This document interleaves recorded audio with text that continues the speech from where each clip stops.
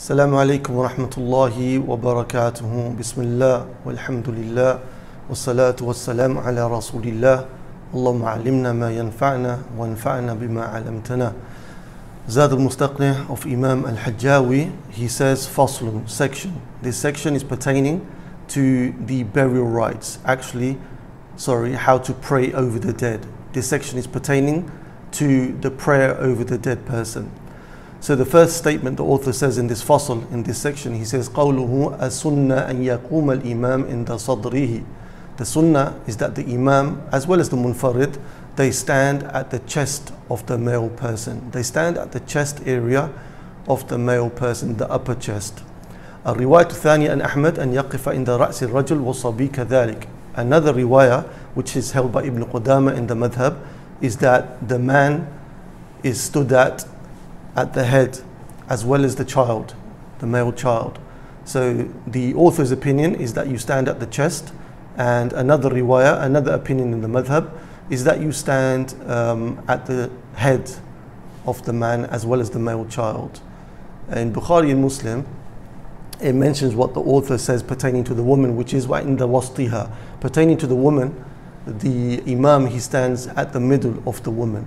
Because in Bukhari and Muslim you have the hadith of Sumra ibn Jundub radiyallahu anhu, where he said صليت خلف النبي صلى الله عليه وسلم فصلى على أم كعب ماتت في نفاسها فقام عند وسطها.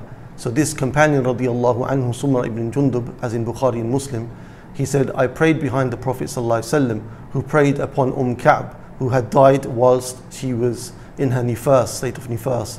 So the Prophet sallallahu alaihi wasallam stood at the middle of her body. So for the woman, the standing with the imam is at the middle of the body. والحكمة من وقوف الإمام عند وسط المرأة, and the wisdom from that لأن وسط المرأة محل عجزها وفرجها فكان الإمام يحول بين المأمومين والنظر إليها فيسترها. The hikmah is that the imam, he stands at the wast, the middle of the woman, because that's where her private part is. So the woman, as she's protected, her honor is protected in life, her honor is also protected in death. So the imam, he acts as a barrier between her private area and the ma'mumin who are standing behind the imam. Okay, so this is something which is recommended. Sheikh Sami ibn Abdurrahman, in his explanation of Zad al-Mustaqnia, he says that the standing of the imam in these positions, whether it be at the head of the man, whether it be at the chest of the man, whether it be at the middle for the woman, all of this is something which is mustahab. So wherever the man, the imam, he stands, then it's going to be mujzi, then the salah will be valid. But these are things which are recommended and mustahab. طيب. There's some masail, some issues that we need to mention here. First of them, who is the most deserving to lead the prayer? Who is the most deserving to lead the janazah salah upon the dead? The most deserving to lead the prayer in the madhab is the one that which is mentioned in the wasiyah, as this is how many of the companions like Abu Bakr radiyallahu anhuma and Umar radiyallahu anhu had their salah done. So Abu Bakr, he had Umar pray over him radiyallahu anhu, and Umar radiyallahu anhu had Suhaib radiyallahu anhu pray over him. So they left it in their wills, in their wasiyah, that such and such a person would pray over them. And this is how the companions radiyallahu anhum used to do it, as mentioned by Sheikh Fahd al-Matiri and others. So this is the most deserving to lead in the salah. With regards to the prayer itself, it's sunnah to pray in jama'ah. Okay, it's sunnah to have the salah done in jama'ah. However, it's not wajib, and this is mentioned in Rawd al-Murbi' and a famous explanation of Zad al-Mustaqnia. Also another mas'ala, the third mas'ala, that it's a sunnah to have 3 rows as a minimum when the salah is being performed. So you may have, for example, 6 people attending. Rather than having those 6 people in one row, those 6 people, it's recommended highly that they divide it into 3 rows. Why? Because we have in the books of the Sunan, and Imam al-Tirmidhi said the hadith is Hasan, as did Imam al-Nawawi in al-Majmu', mentioned by Sheikh Sami ibn Abdurrahman in his explanation. The following hadith, the Prophet sallallahu alaihi wasallam said, "Ma min mayyitin yamutu fayaqumu alayhi thalathatu sufuf illa wajibat lahu al-jannah." That there is no dead person whom 3 rows stand upon him, except that Jannah is going to be obligatory for him. So based upon this hadith and other textual evidences, it's recommended that there are 3 rows as a minimum praying over the dead, if that is able to be done. The next mas'ala, if there's more than one janazah, to be prayed in one time, it's better to have them all together, to pray them all together, as this is how the Salaf radiallahu anhum would do it.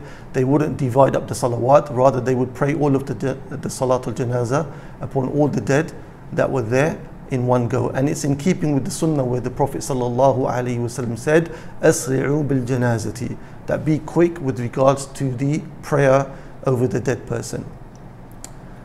Also, the last mas'ala at this point is that the janazah is not to be prayed, the salah in the madhab is not to be prayed in the three short forbidden times. The first of them, which is after sunrise until the sun has risen above the horizon a spear's length. And the second of the forbidden times is when the sun is in its meridian in the middle of the sky. It stops there for around 3 to 5 minutes.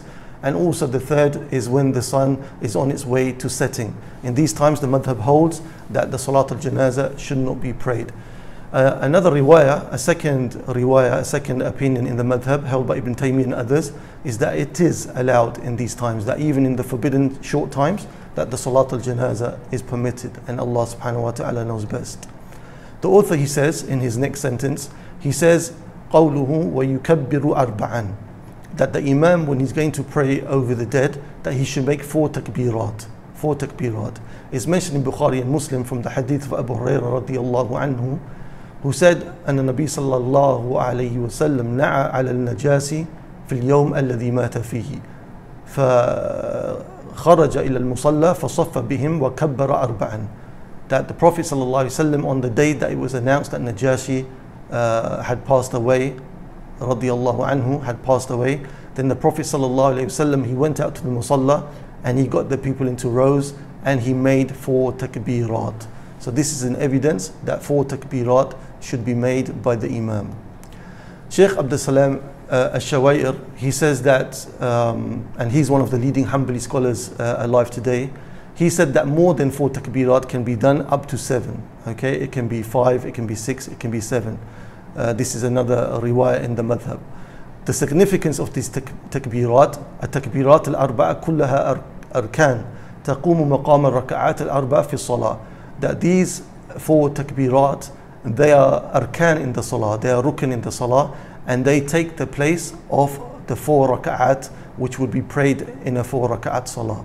Okay, so these 4 takbirat, they are like raka'at, they should not be missed, they cannot be missed. The author, he says, يقرأ في الأولى بعد التعوذ الفاتحة. In the first takbir, after the raising of the hands of the first takbir, then after seeking refuge in Allah subhanahu wa ta'ala, Surah al-Fatiha must be read. Okay, Surah al-Fatiha is a rukn, as we will come to know, but seeking the ta'awudh, seeking refuge in Allah subhanahu wa ta'ala, and saying the basmalah, bismillah ar-Rahman ar-Rahim, these 2 are mustahab. Okay, question to yourselves, if anyone's there, why is there no dua al-istiftah? Why is there no dua al-istiftah? Why is there no opening dua at this juncture of the salah? طيب, the ulama, they say لأن هذه صلاة مبناها على التخفيف, because this salah, its foundation is that it's built upon ease and quickness.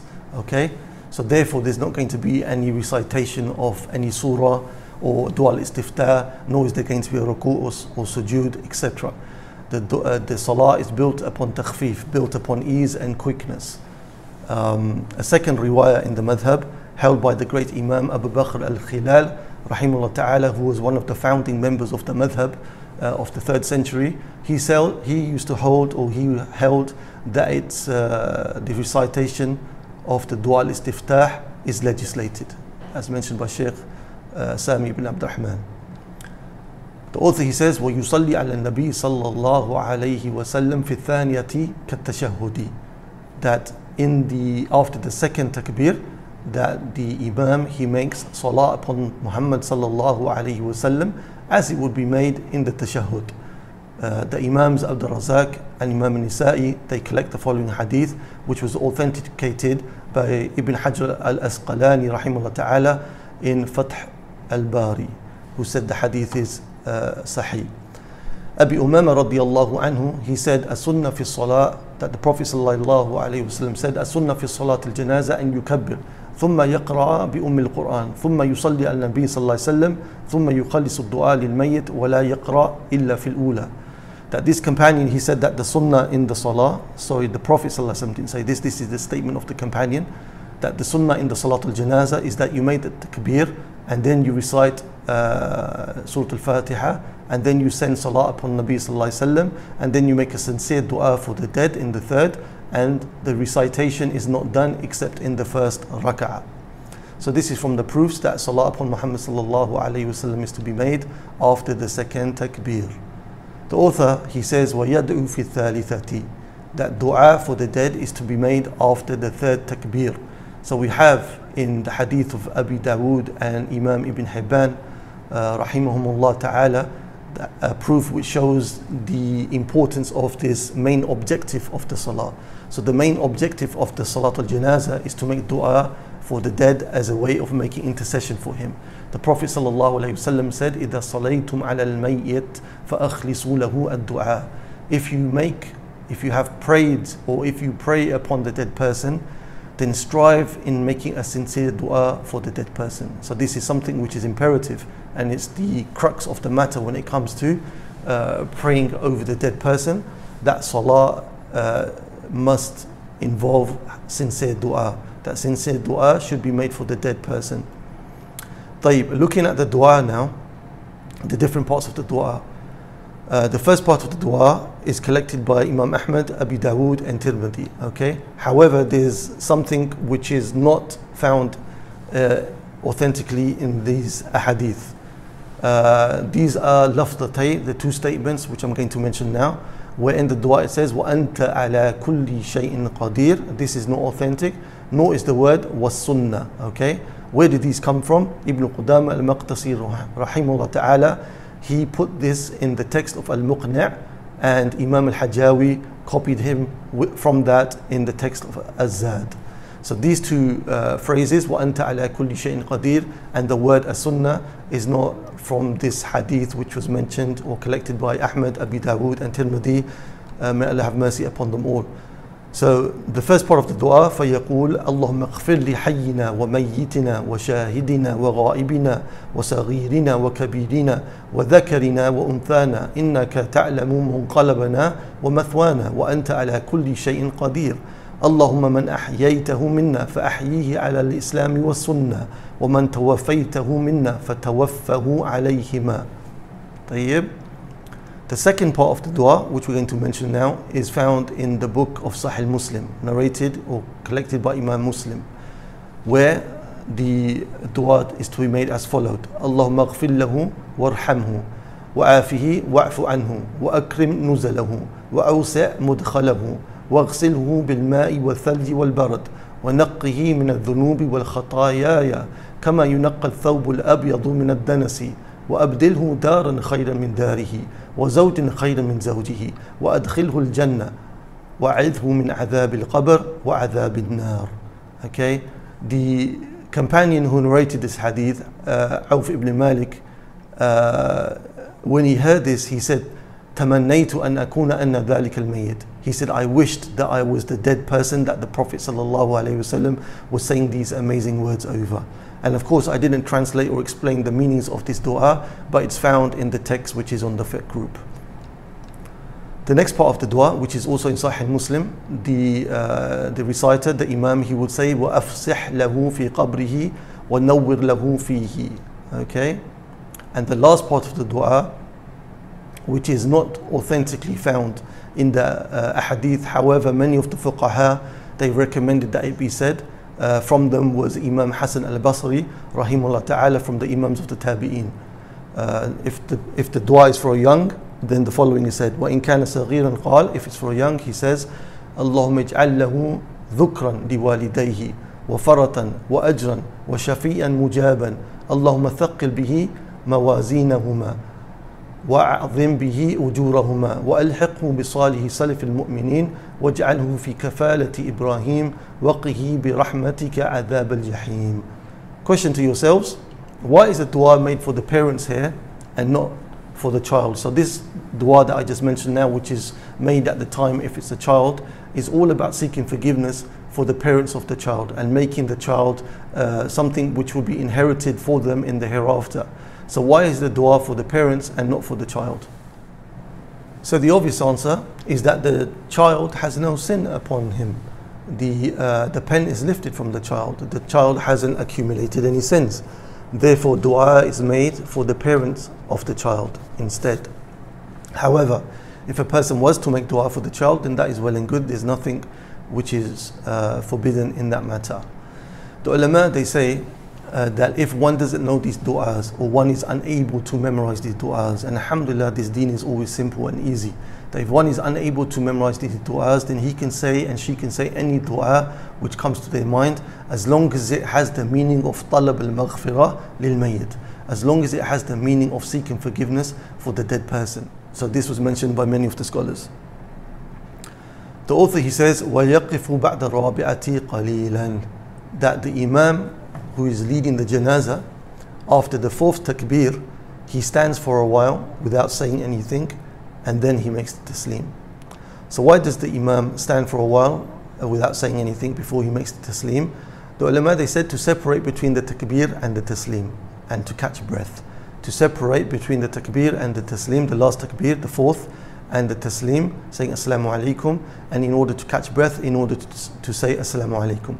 Also, another reason some of the ulama, they mentioned, they said that if the people, one of the reasons for doing this, a small pause, is so that the people at the back rows, in case it's a large gathering, they have the ability to make the takbir. Otherwise, if the imam, he made it the fourth takbir and then straight away he said the taslim, then the people at the back, they wouldn't find time to make the fourth takbir, as mentioned by Shaykh Fahd al-Mutiri, hafidhahullah ta'ala. Another riwayah in the madhab held by Majd ibn Taymiyyah. Majd ibn Taymiyyah is not Ibn Taymiyyah. Majd ibn Taymiyyah is the grandfather of Imam ibn Taymiyyah, who himself was an imam and a very important figure in the madhab, in the Hanbali madhab. So he says in another riwayah that after the fourth takbir is made, that you can in fact make dua, that the person doesn't have to remain silent, that the person can in fact make dua if he wishes to do so, and then make the taslim. The author, may Allah have mercy upon him, he says, وَيُسَلِّمُ وَاحِدَةً عَنْ يَمِينِهِ, that the imam, after having made the fourth takbir, he makes one taslim upon the right.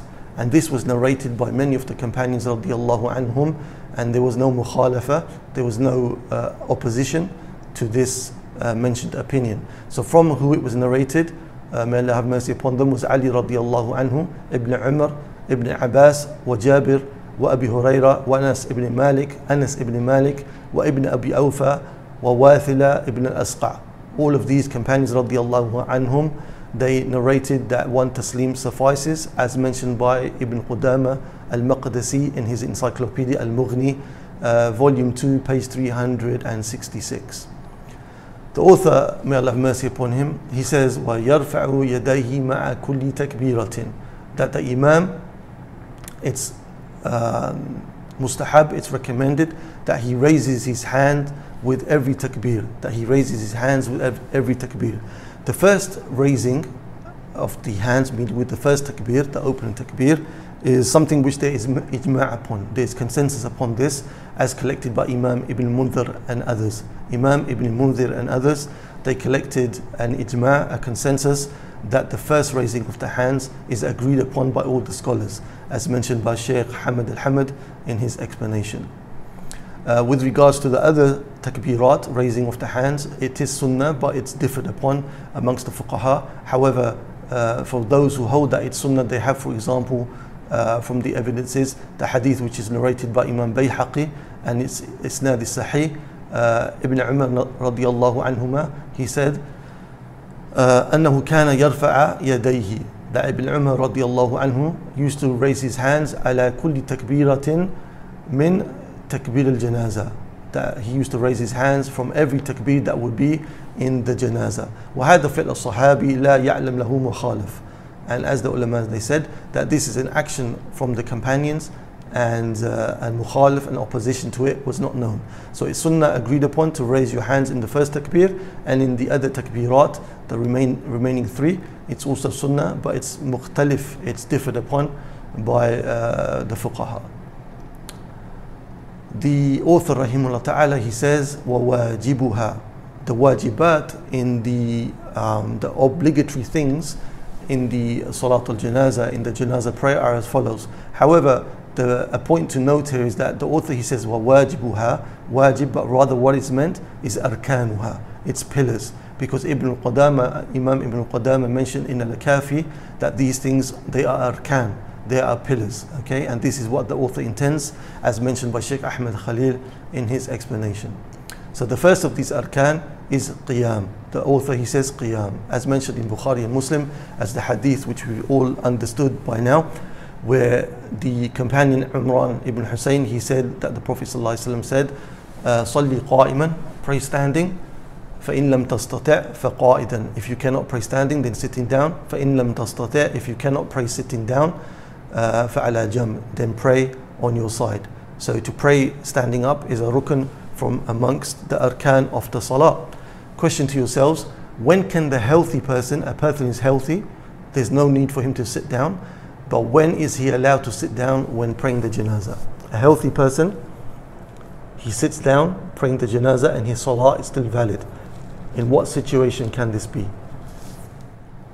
The ulama, they say that if the salatul janazah has been prayed upon already, whether it be one person or more, has prayed upon this janazah and this dead person, then the next prayer which is going to be held is now a sunnah prayer, because the fardul kifaya has been lifted by a person or more praying upon the dead. So in this situation, because now it's a sunnah prayer, the person is allowed to pray sitting down. They don't have to pray standing up because it's not a fard prayer.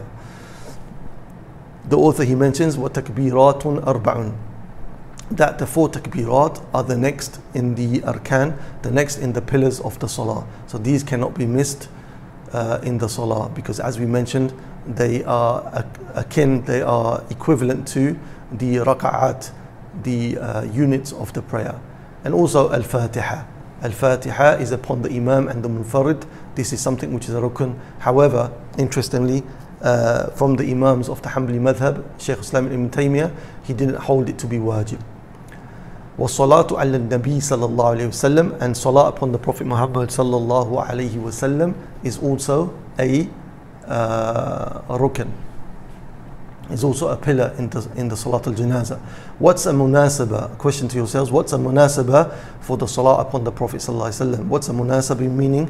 What's the appropriateness of praying upon the Prophet sallallahu alayhi wasallam in the salah?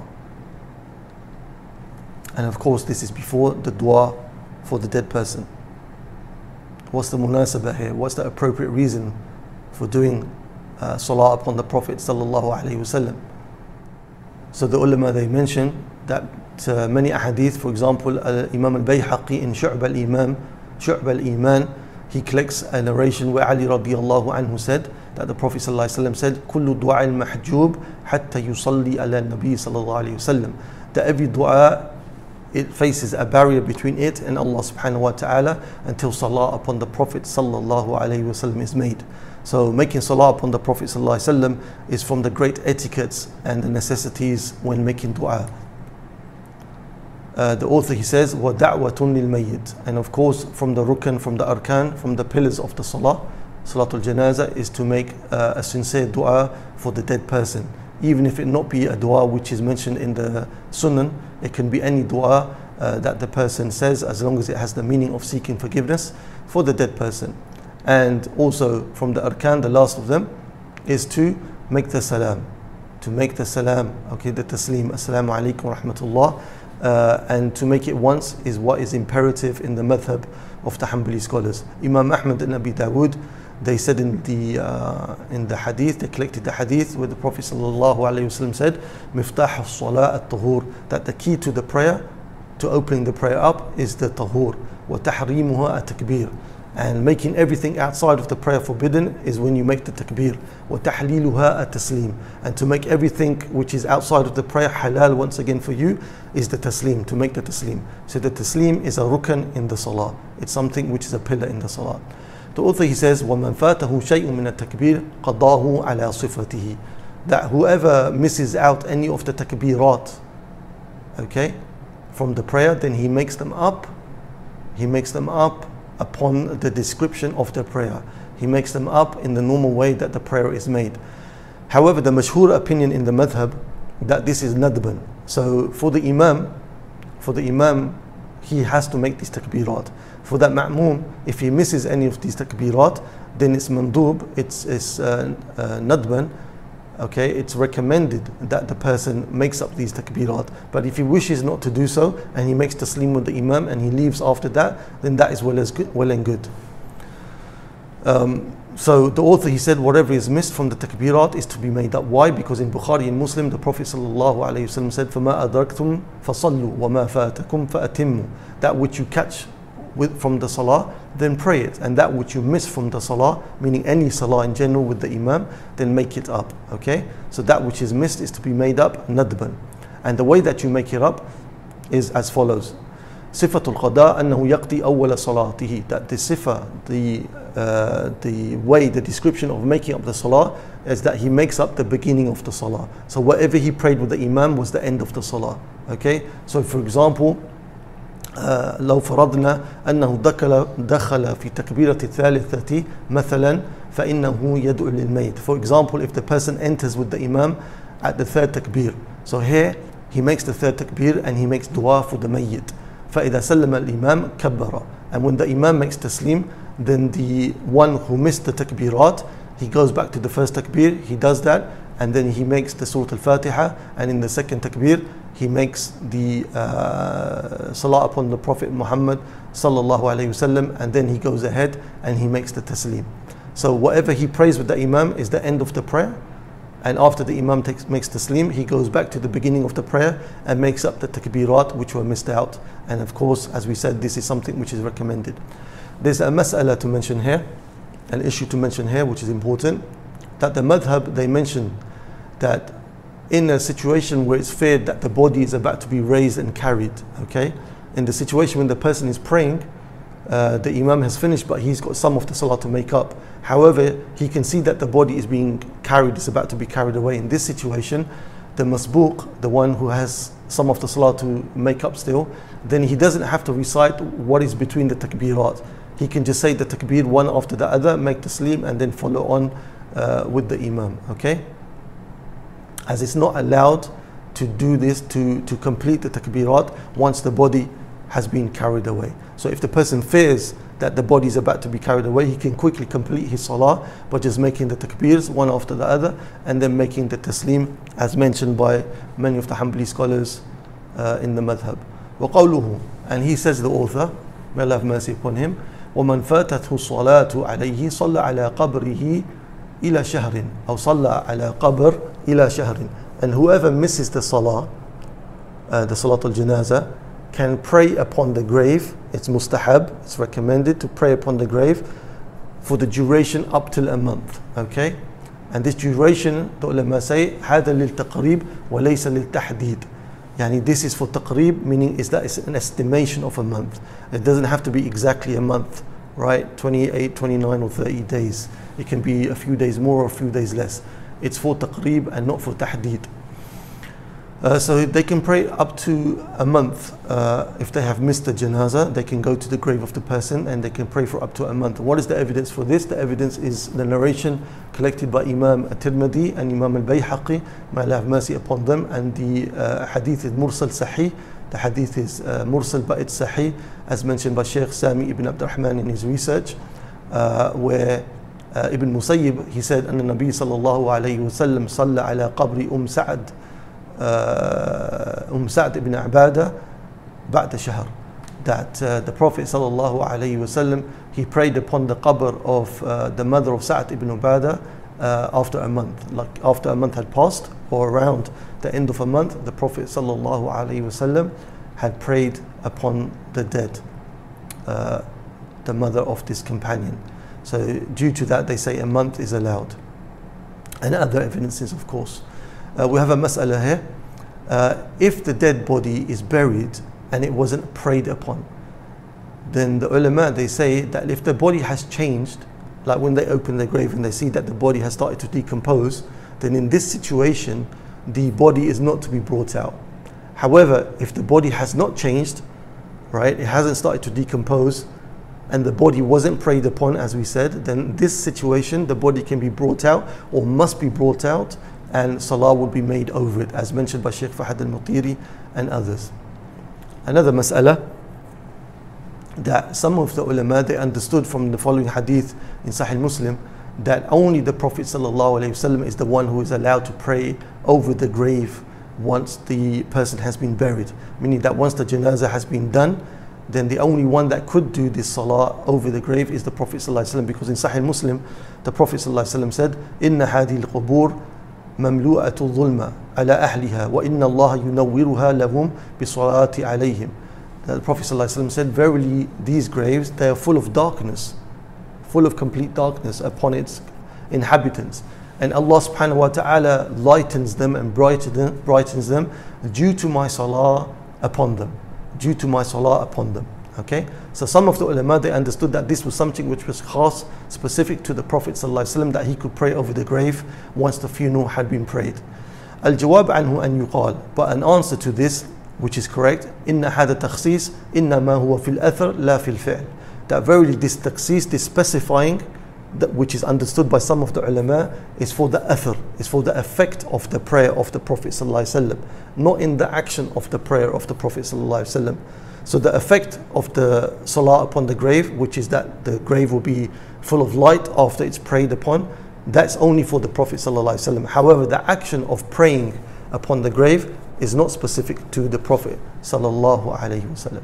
The author, he says, وَعَلَى غَائِبٍ بِالنِّيَّةِ, and it's recommended, allowed, to pray upon the one who is not present with an intention.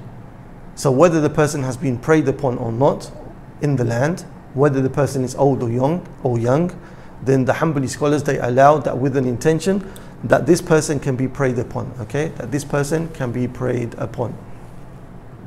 Because when Najashi, his death was found out, the Prophet ﷺ prayed upon him. So this is the evidence that the ulama of the Hanbali madhab use. In a second opinion, a second riwayah held by Ibn Taymiyyah, Ibn Qayyim, Ibn Uthaymeen, rahimahumullah ta'ala, and others, they say no, Salat al-Ghaib is not permitted aslan, it's not legislated, except in the situation where the person was not prayed upon. If the person is known that he was not prayed upon, because that was the situation of Najashi, that he was not prayed upon because he hid his Islam, then in this situation you can make Salatul Ghaib. Okay, so that's another riwayah in the madhab. The author, he says, وَلَا يُصَلِّي الْإِمَامُ عَلَى الْغَالِ, that the imam, the leader of the Muslims or the head of the community, is not to pray upon the one who took from the booty, okay, before it was distributed. Al-Ghal huwa man katama shay'an min al-ghanima. The Ghal is the one who hid something from the war booty before it was distributed by the leader of the Muslims, okay? So this person committed a theft, which is serious, and he's not to be prayed upon, not because he's a kafir. Prayer is not done upon him due to him falling into kufr. No, prayer is not done upon him min bab ta'zir, due to the fact that it's zajr, due to the fact that it's reprimanding the action itself. So the leader of the Muslims, nor his representative, nor anybody of status in the community is to pray upon the person who steals from the war booty. Okay, this is a way of reprimanding the action, so that others will learn that this is an action which is reprehensible and it's something which should not be repeated. Okay, however, the rest of the community, somebody from amongst the community, must still pray upon the dead, because this is fardul kifaya, right? And Majd ibn Taymiyyah, he said, هذا في كل من مات على معصية ظاهرة بلا توبة, that any Muslim that dies upon a major sin, okay, and it wasn't and his sin was well known in the community, and it was known that he didn't make tawbah from it, then this ruling would also apply to him. That like the one who stole from the war booty is not prayed upon by leaders of the community as a way of reprimanding, then also it's done for anyone else that died upon a major sin which was known in the community, and it was known that he didn't make tawbah. The second person that this is done upon, that the author mentions, he says, وَلَا عَلَى قَاتِلِ نَفْسِهِ, nor upon the one that kills himself. This person also is not to be prayed upon by the imam or his deputy or leaders of a community. In Sahih Muslim, The Prophet ﷺ, as narrated by Jabir ibn Sumrah in Sahih Muslim radiyallahu anhu, he said, "Uti an-Nabi sallallahu alayhi wa sallam bi rajulin qatala nafsahu bi mashaqis." That the Prophet sallallahu alayhi wa sallam was brought, a person was brought to the Prophet sallallahu alayhi wa sallam that killed himself with a spearhead or an arrow. فَلَمْ يُصَلِّ عَلَيْهِ. And the Prophet sallallahu alayhi wa sallam, when he knew about this, he didn't pray upon this dead person. So also a person that kills themselves, okay, suicide of any nature, then this person is also not prayed upon. The author rahimahullah ta'ala, he says, وَلَا بَعْسْ بِالصَّلَاةِ عَلَيْهِ فِي الْمَسْجِدِ. And there's no difficulty, there's no problem with praying upon the dead person in the masjid.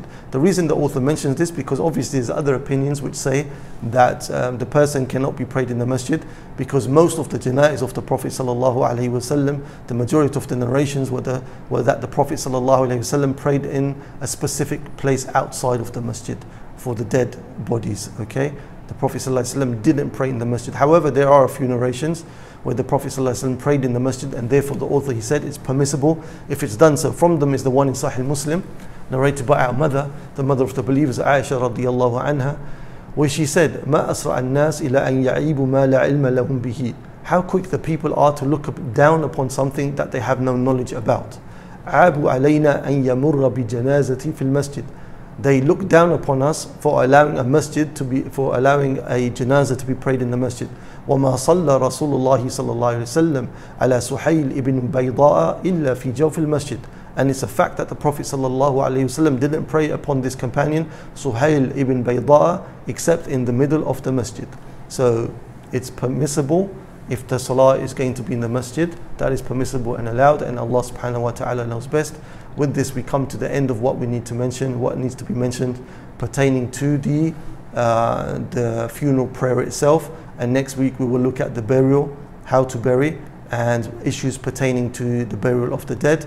Anything which was correct was from Allah subhanahu wa ta'ala. Mistakes and shortcomings were from myself and shaitan. If there's anyone there that has any questions, then feel free. Wa jazakumullah khair.